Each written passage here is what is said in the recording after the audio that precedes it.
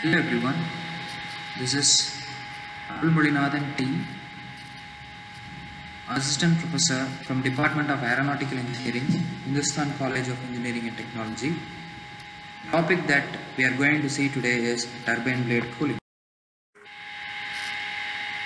The basic components of a gas turbine engine is diffuser, compressor, combustion chamber and a turbine.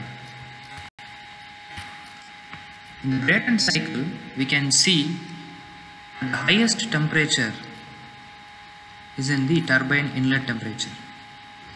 So, in order to maintain high operating temperature with turbine materials that are available in the market, a system of turbine blade cooling has to be implemented. So it is done by two methods. One is air cooling, the other one is liquid cooling based upon the fluid that is used. So based upon the design of the blade and location of the blade, a combination of methods will be used. We will see what are these types of methods and combination of methods in the same video.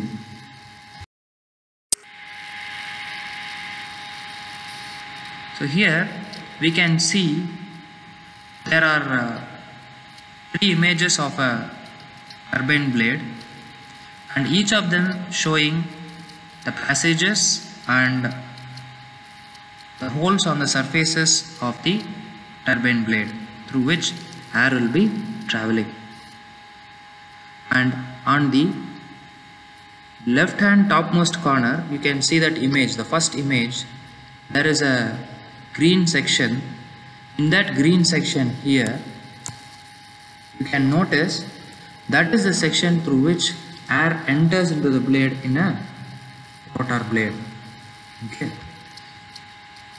And on the right hand side images, the cut section of the blade is being displayed, where air will be entering in this direction, it will traveling into the passage, and it will be leaving the blade from the holes on the surface. So you can see this passage arrangement in this third diagram, how it has been arranged. So in liquid cooling, the classification goes on like external cooling and internal cooling.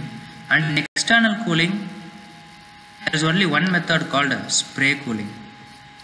And in internal cooling, there are two types called forced convection and free convection. And in free convection, it is open and closed. So coming back to spray cooling, the spray cooling method, an external liquid is being sprayed on the blade in order to cool the blade. And in internal cooling, the liquid is forced into the blade for forced convection, and in free convection it is simply let into the blade in a free manner. In a liquid cooling, one of the things that is important to notice is that a separate liquid has to be used for cooling this blade.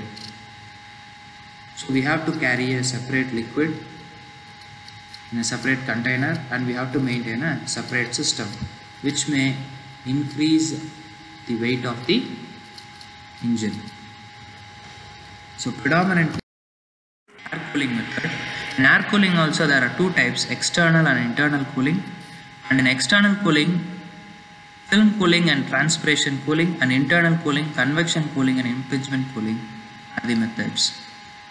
So external cooling in the sense it cools the external surface of the blade, and internal cooling in the sense cools the internal surface of the blade with the help of those passages. So here is the internal cooling passage. Coolant air is entered into the blade and travels from the root into the passages, and according to this diagram it travels in a certain pattern through the passages, and it hits at this point, it hits the leading edge of the blade, and that type is known as impingement cooling. Impingement, the word means hitting. So at the leading edge, the internal cooling method used is impingement cooling. and on the top you can see at the cross section, after impingement this air is being let out on the surface of the blade, on the external surface of the blade, that is known as film cooling, which means it forms a thin film of cold air over that external surfaces. So here at the trailing edge one can notice the thickness of the blade is very small, so it is very difficult to manufacture a passage or design a passage inside this blade. The machining process is very difficult, so what they will do is they will go for pin cooling or fusion cooling here. So this is an elaborate figure of impingement cooling and film cooling. You can see the passage through which the air is entering here, and after the air has entered the cooling passage, it is made to impinge the internal surface of the leading edge of the blade. So that is where impingement is working. And here you can see in the film cooling, coolant gas enters into the bottom of the blade and some of the air is sent over the external method, over the external surface of the blade.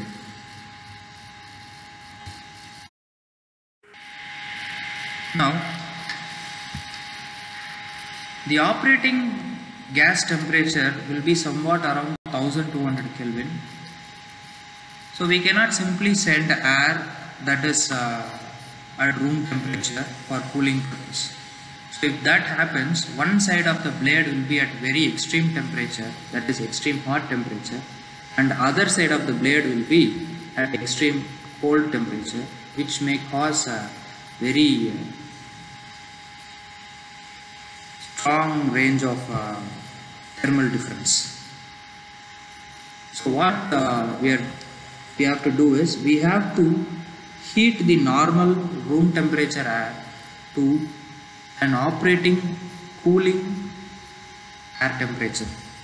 For instance, if the operating temperature of the gas turbine is 1200 Kelvin, we have to increase the cooling air temperature to 800 or 900 Kelvin, so that the temperature difference between the cooling air and the operating gas is somewhat optimized, so that it can extract proper temperature from the operating gas. So how is that done? It is done using secondary air path. Secondary air path is the path that supplies coolant air for the blade, as well as it heats the coolant air to the optimized design coolant air temperature. So in front of you is the secondary air path geometry. This portion of the geometry is the compressor section, the rotor side of the compressor section, and this portion is the turbine section, and in the middle is the combustion chamber. So air enters at various inlets that are given as per the design. For example, we have an inlet here, then here, then we have an inlet here, and at the exhaust will be somewhere here. Exit will be somewhere here. So during this operation, what will happen is air will be entering into the inlet. It will be traveling throughout these passages here, and when traveling these passages, the temperature of the air gets increased and it is being sent into the extra heat from the operating gas. It cools the turbine blades. It mixes up with the operating gas and it cools the turbine blades.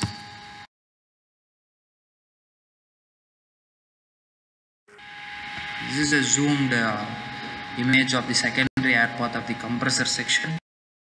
This is the turbine section.